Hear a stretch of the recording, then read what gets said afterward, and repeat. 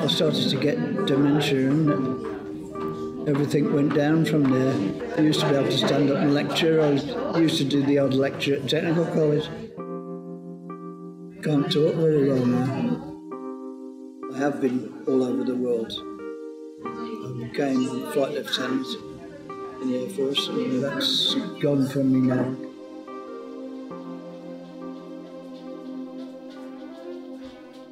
Music is something that is really a staple of good dementia support, and we use it a lot within meeting centres. Everything that happens helps people to build their confidence, to feel less overwhelmed, to feel less lonely, less isolated.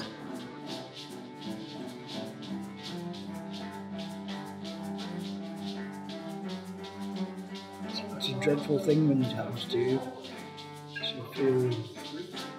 You feel as if you've got nothing left. But this place has given me a purpose, really, to come here, and they've helped me an awful lot.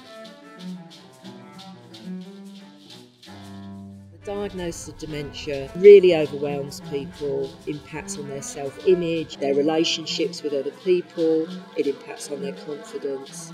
All of our work is about trying to work at a cutting edge, trying to find evidence-based, practical ways that help people live well with dementia.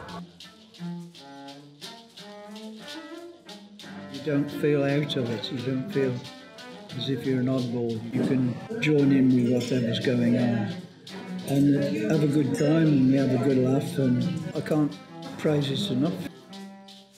People that run it are so good. They're there to look after you, but they keep the spirit going all the time, and the humour, laughter, and it is good, and it's a very happy place.